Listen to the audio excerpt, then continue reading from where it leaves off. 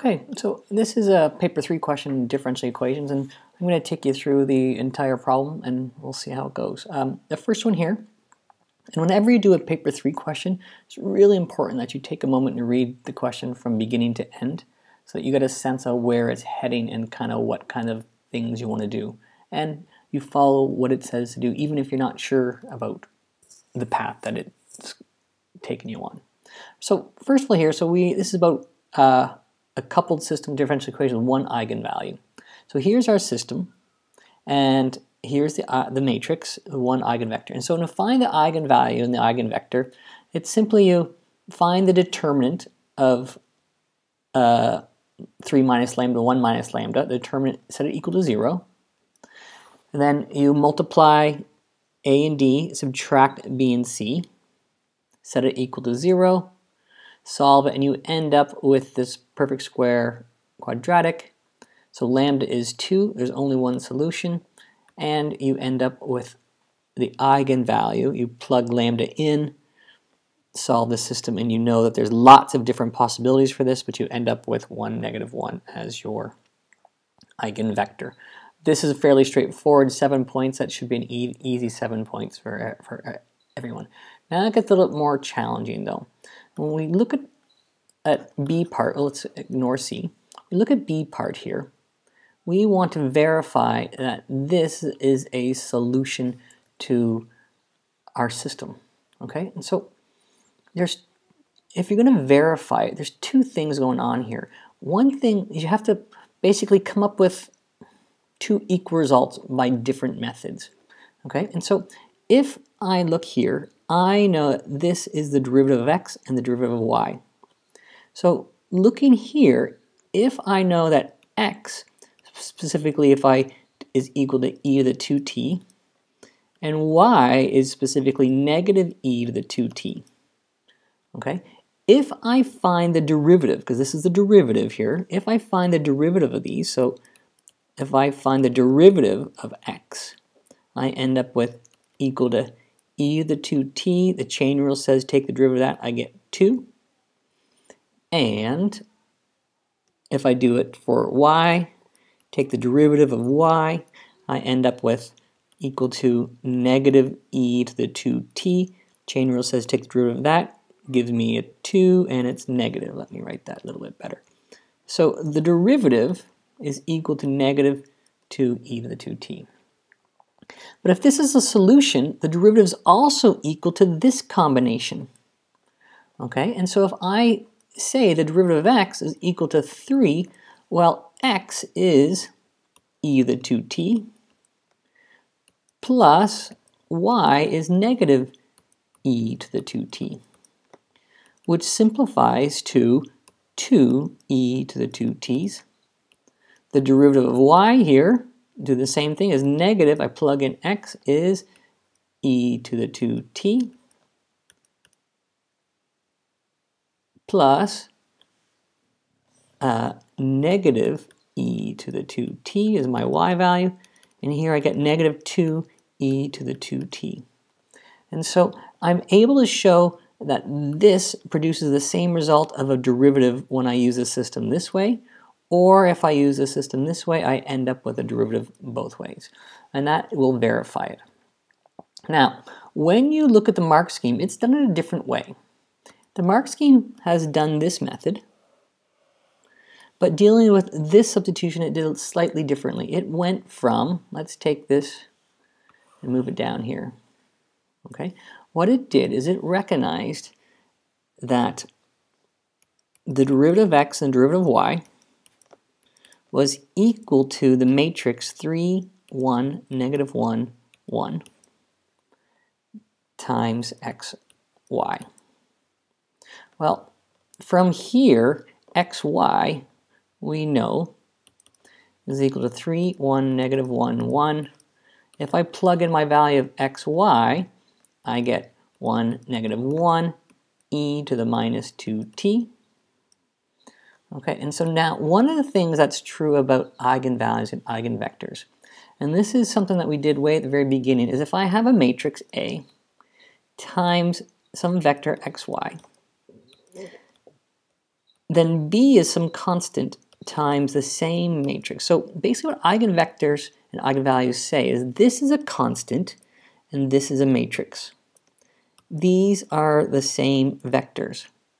And so what happens here is these are special. If you can take a matrix times a vector equal to a constant times a vector, then this is the eigenvalue and this is the eigenvector. Well, we know what the eigenvector is and we know what the eigenvalue is.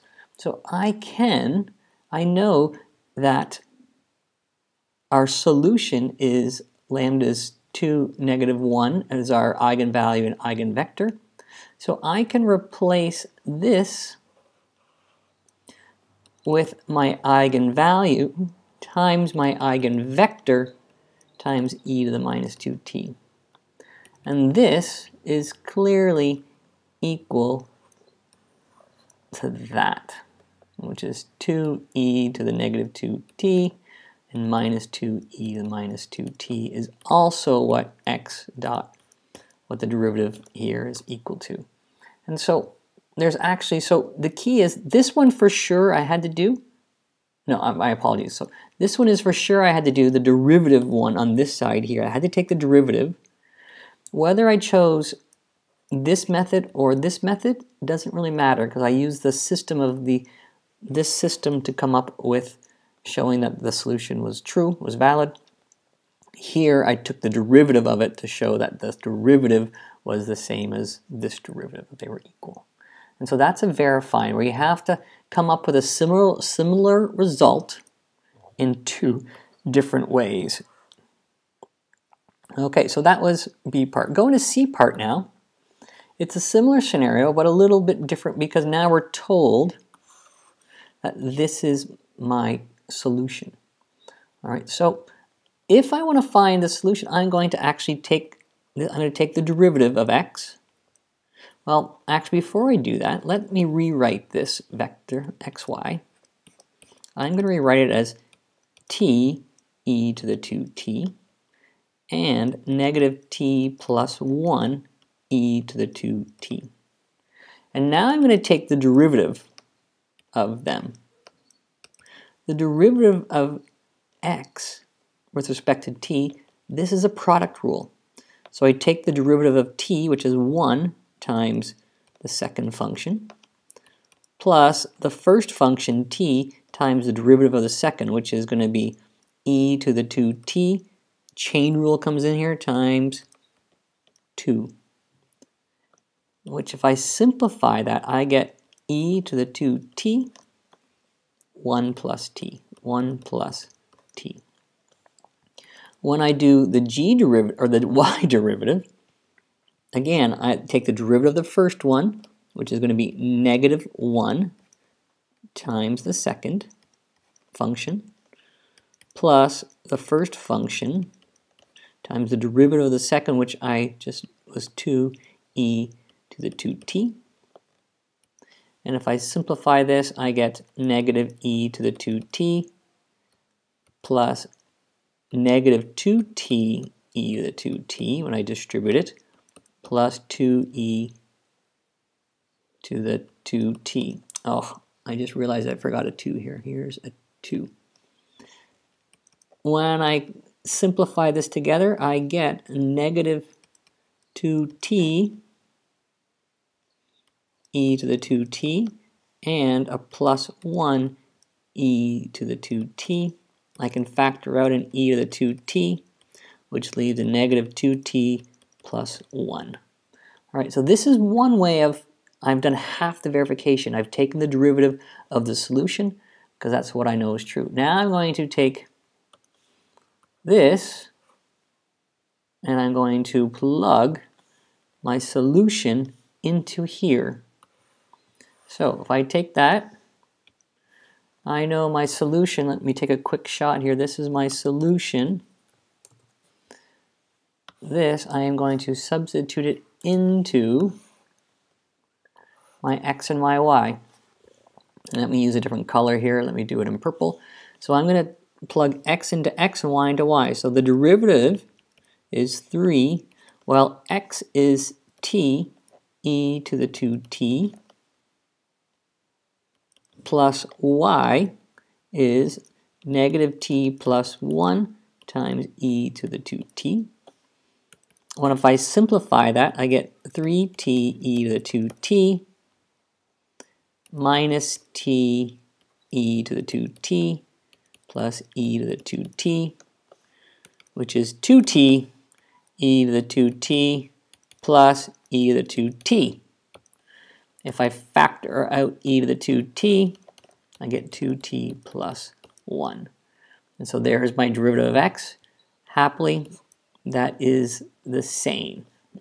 When I go to my y, well, that's going to be equal to my negative x value, negative t e to the 2t, plus my y value, which is negative t plus 1 e to the 2t. Multiply this out in collect-like terms, I get negative t e to the 2t minus t e to the 2t plus e to the 2t, which is, if I pull out an e to the 2t, e to the 2t, I have negative 2t plus 1. And this is my derivative of y. And if you look, that is also the derivative of y here. So because this value, derivative of x, and the derivative of y is equal to this derivative of x and this derivative of y, we can clearly say that this is also a solution. Looking at B part, and now B and E we should be able to do is not as rigorous as the previous ones, and it's not dependent upon it. So that's one of the things during reading time you have to recognize, that these are ones you could be able to do without knowing B and C.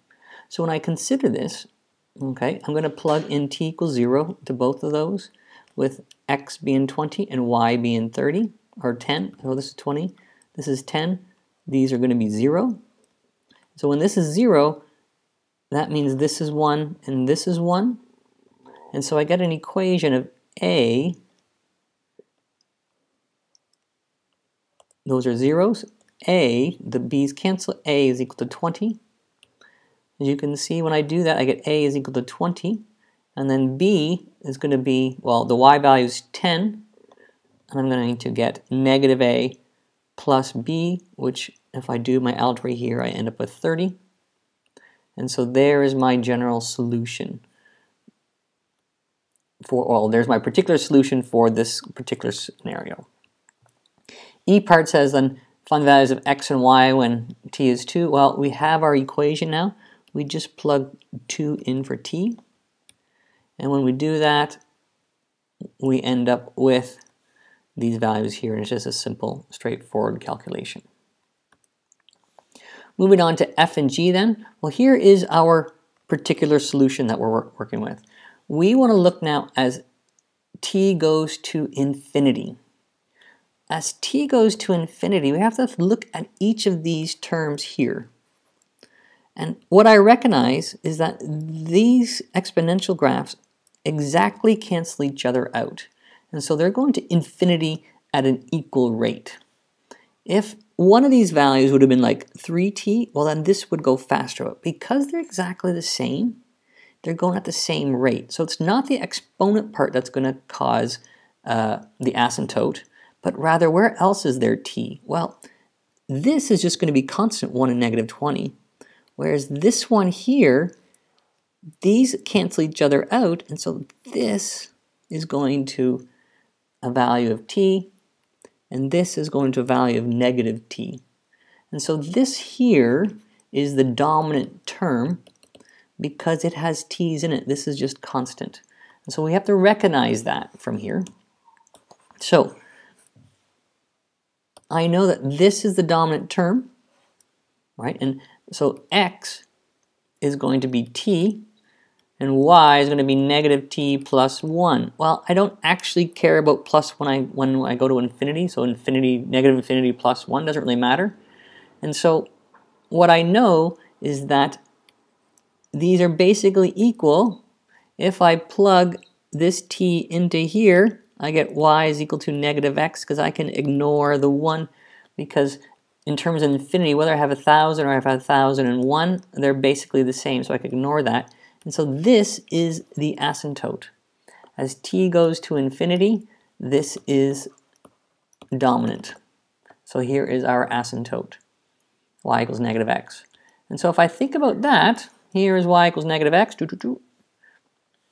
State the direction of the trajectory, including the quadrant it's in as it approaches the asymptote. Well, as t goes to positive infinity, that's key, it's positive, the x values are getting positive and the y values are getting negative.